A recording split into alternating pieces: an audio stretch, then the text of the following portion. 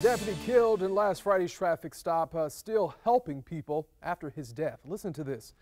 Deputy Moyer's organs were donated to 5 people. One of the recipients, a 29-week-old baby. So his liver, pancreas, a kidney, and both lungs were all donated.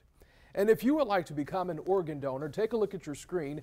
Head to donatelifeflorida.org, and if you live in Georgia, donatelifegeorgia.org. There you will find more information on how to register and save a life. I can tell you I'm an organ donor myself, and it's a really quick process if you would like to sign up. That's right, and he is still having such a big impact. And the memorial